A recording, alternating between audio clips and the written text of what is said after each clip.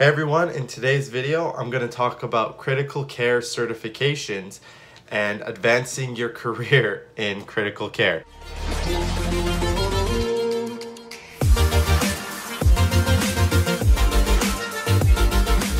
Before I begin, please consider subscribing down to my YouTube channel. I'll have a new video up every single week. So when I was a nursing student, I definitely didn't think I would be continuing school and doing more courses.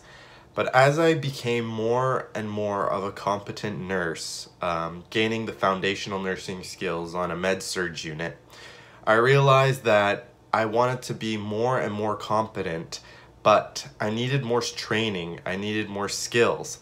And the best way to do that is to continue my education. So if you truly love something, if you truly love nursing and you truly want to do the most you can for a patient, continuing education is absolutely mandatory. There's so many certification processes that make you more competent as a nurse and more skilled. It's almost counterproductive for you not to do that if you truly want to be the best nurse you can possibly be. For that reason, I've compiled a list of different certifications you can get as a critical care nurse, because that's the specialty that I'm going into and that's the field that I'm most familiar with. I hope you guys enjoy this video.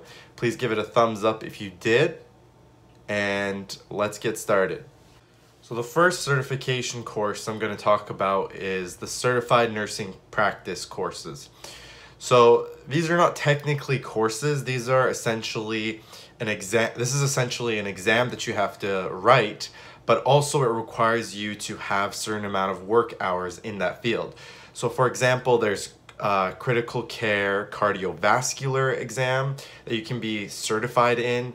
There's pediatric critical care, which you can be certified in that. And then there's emergency critical care, which allows you to be certified in that field. For me, for the sake of this video, I'm going to talk about emergency just because that's what I want to do and that's what I'm going to get into. Essentially, you have to write an exam which costs around $600, as well as have either 3,000 hours in that specific field, so 3,000 work hours in the emergency department, or you need to have approximately 5,000 work hours in a nursing field. So for example, in acute medicine, or work in med-surg, and then you can do 5,000 hours in that and then write the exam and then be certified in that field.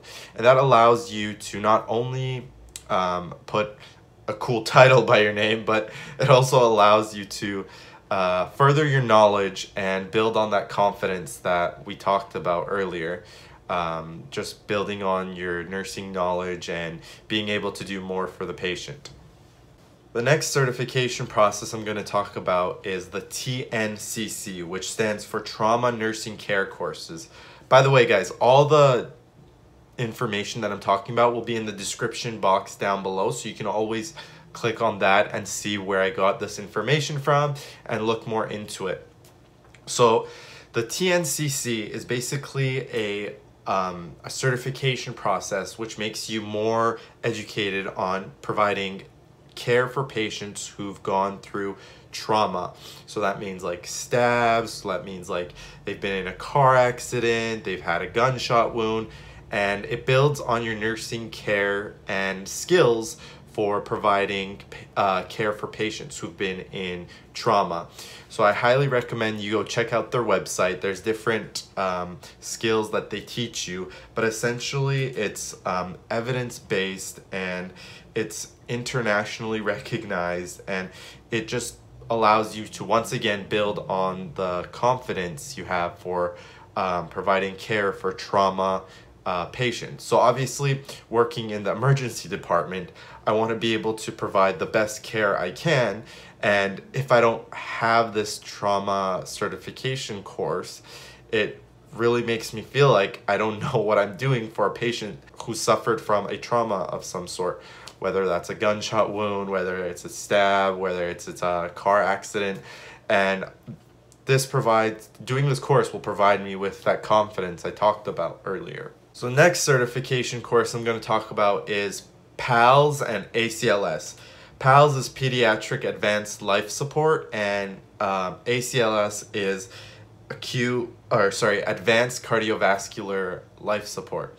So both these courses are obviously very important working in the emergency department, because if a patient tanks, you're able to provide a lot of care for that person, and furthering your education in these two fields and gaining that certification will not only make you more confident, but it will allow you to provide the best care you can for a patient that's suffering through a very acute illness or that's really doing poorly. And in that situation, time is of the essence. So being able to be confident in your care is very important, so you know exactly, okay, if the patient codes, why did the patient code, and what are the interventions that you need to provide immediately. And that could be life-saving, guys, because essentially when you work in the hospital as a nurse, you're the person that's going to save that patient's life. You're the one that needs to identify certain interventions very quickly, and if you provide fast, efficient, and effective care, you can basically save that person's life. So the next certification that I'm going to talk about is IV therapy and central venous catheters. So this is not necessarily a certification, although you can be certified in IV therapy and central venous catheters, depending on which hospital you work at, where you work at, and so forth. I know that in my hospital, putting in IVs requires a special certification, and dealing with central venous catheters requires you to do extra education, which they provide in-house.